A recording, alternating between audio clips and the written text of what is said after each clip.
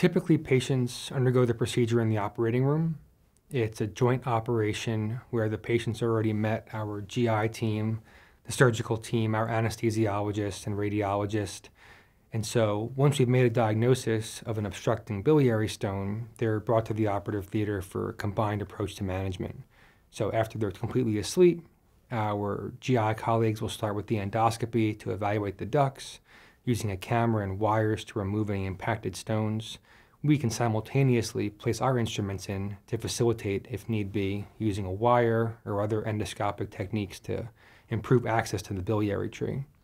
And once the tree has been swept clean and the obstruction removed, we then proceed to do the gallbladder removal or cholecystectomy at the same time. Once the patient is asleep with support from pediatric anesthesia, our GI team will go in endoscopically, and we perform a procedure called ERCP, which stands for Endoscopic Retrograde Cholangiopancreatography. In this procedure, we use our device to cannulate the common bile duct, which in this example has an obstructing stone.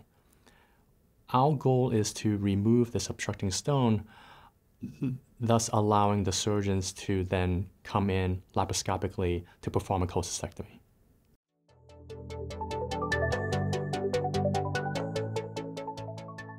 Any patient who presents with a known history of gallstones and biliary obstruction from a stone impacted in the common bile duct or choledocholithiasis would benefit from this intervention. Historically, this was done in 2 settings, and now we can do it in 1 as a multidisciplinary approach where we no longer have to space out the ERCP and the cholecystectomy at 2 separate anesthetic events.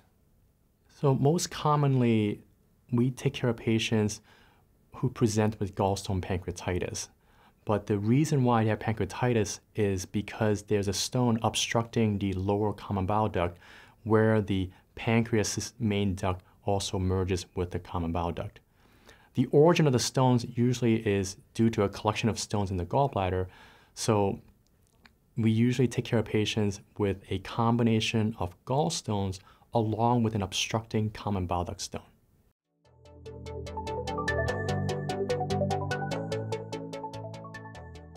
Patients should be referred with a history of gallstones or gallstone pancreatitis, or even in the acute setting where they have choledocholithiasis with or without pancreatitis.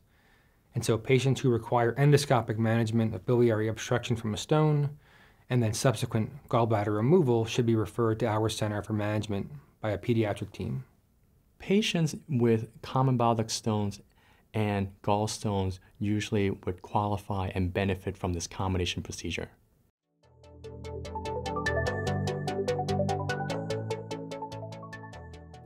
This is a truly multidisciplinary approach to pediatric care, and so the typical index consultation is either with a surgeon or a gastroenterologist.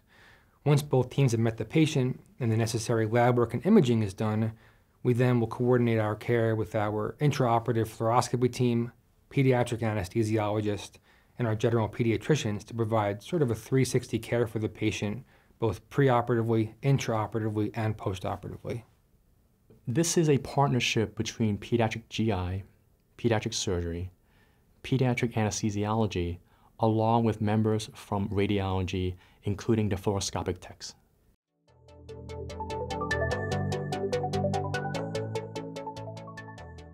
The recovery for both procedures is typically just an overnight stay.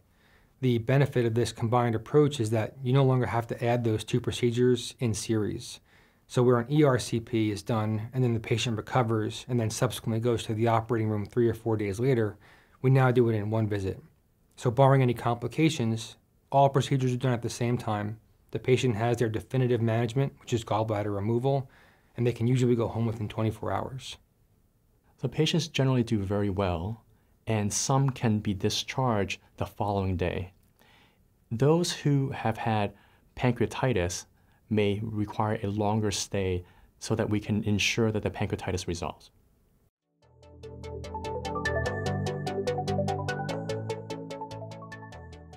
Patients should come to Johns Hopkins because it's a truly pediatric-focused center of excellence. Everybody that takes care of these patients is pediatric trained. You're not going to get an adult endoscopist or a part-time pediatric surgeon or a rotating anesthesiologist. Everybody here is focused on pediatrics. It's also rare to have gastroenterologists in the pediatrics field who have advanced training in endoscopy like ERCP.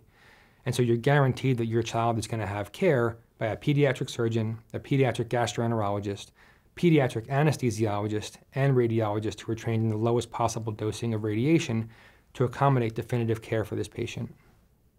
We are one of the few programs in the country that offers this combination procedure of ERCP and laparoscopic cholecystectomy. We are the only program in this region that offers this service, and we take great pride in making sure that we can provide precision medicine for our patients.